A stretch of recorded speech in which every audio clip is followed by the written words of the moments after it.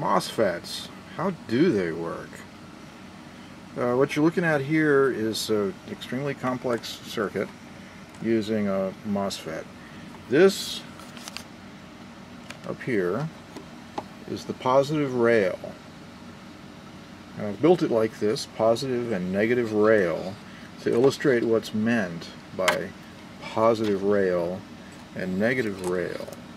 Circuits are often laid out this way because the power supply is what is, you know, between the power supply legs is where all the circuit action happens.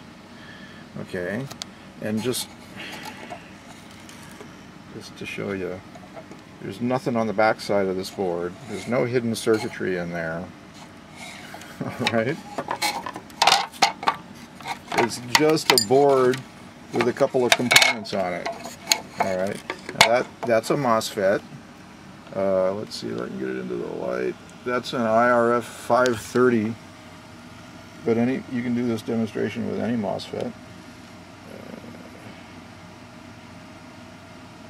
Can you see that? IRF 530N. Okay, and it's gate drain source, just like that. And you can see that I've got the gate just coming over here, sticking up to a screw. The drain goes to the light bulb, out of the light bulb through a 1 ohm current limiting resistor to the positive rail. Okay, and from the source of the MOSFET directly to the negative rail. Okay,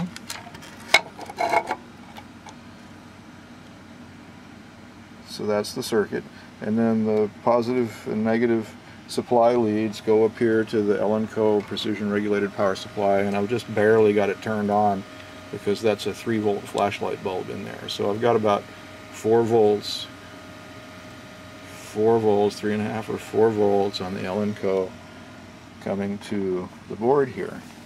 Alright, now an IRF 530N MOSFET does not need a lot of gate charge to turn on, and sometimes I can get it to turn on. In fact, most of the time I can get it to turn on just with the charge in my fingers. Okay, so now I'm going to use my hand as a resistor to go from the positive rail to the gate, and we'll see if we can turn that MOSFET on. If I can manage to leave charge on the gate, it'll stay on. There. Okay, so the MOSFET is on now because the gate is charged, and only leakage is bleeding charge off of the gate. There's nothing else connected to the gate, so it's not leaking very much. And you can see that that's a bright flashlight bulb there. Now if I want to turn off the MOSFET, I need to drain the charge off the gate by touching it to the source. Okay, so my resistor now, my hand, has drained off the charge from the gate, siphoned it off, and now the MOSFET's off. Now if I want to turn it on again, off, on, off, on. Okay.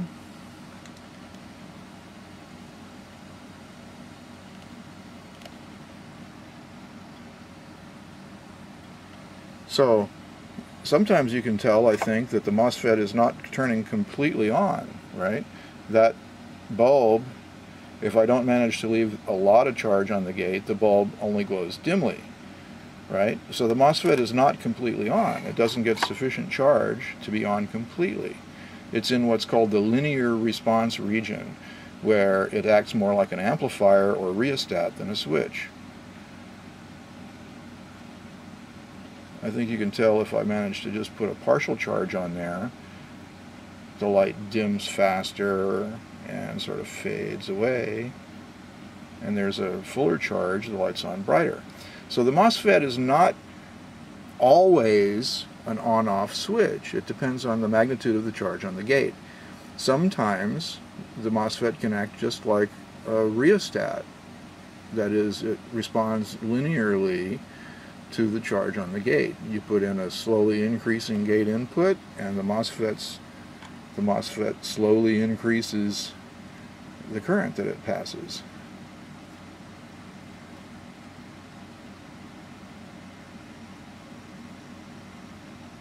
Just my finger sometimes can leave enough charge on the gate to open it up.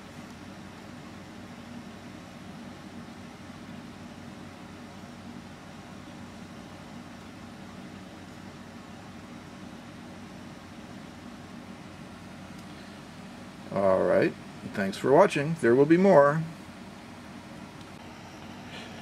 Okay, now I've added another component. I've added a variable resistor wired as a potentiometer. Have you ever wondered why they call a simple variable resistor a potentiometer?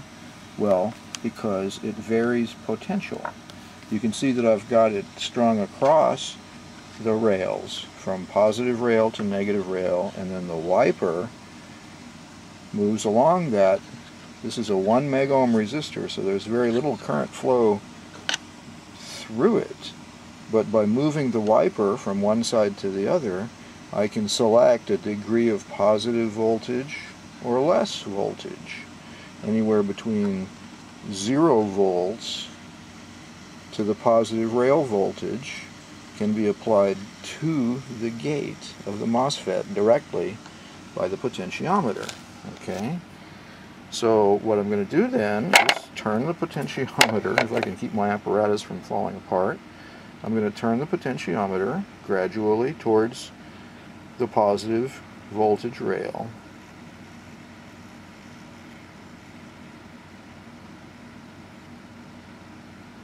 Okay, so did you see that? The MOSFET is turned on, and then past a certain point, it doesn't matter how I turn the pot because the MOSFET is just on. But in some region in there, the amount of voltage that I give to the gate varies the brightness of the load, right? So the MOSFET is in what we call a linear operation region here. It's not acting as a simple switch. It's acting as an amplifier. I'm using a small voltage change into the gate to produce a larger voltage change across the MOSFET. I'm using it as an amplifier. Okay? This is what's meant by being in the linear region of the MOSFET's operation. It's not turned fully on, and it's not turned fully off. It's getting just enough voltage to tickle it. And if I tickle it in an oscillating manner, it need never turn fully on. But you can see that it's passing current because it's oscillating through the linear operation region. Okay?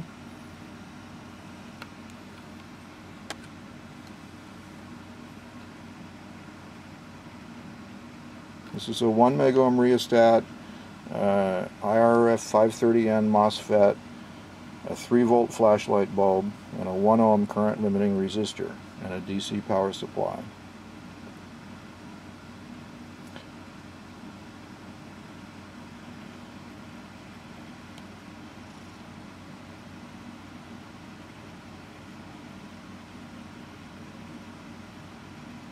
MOSFET operating in the linear conductance region according to minor variations in the gate voltage.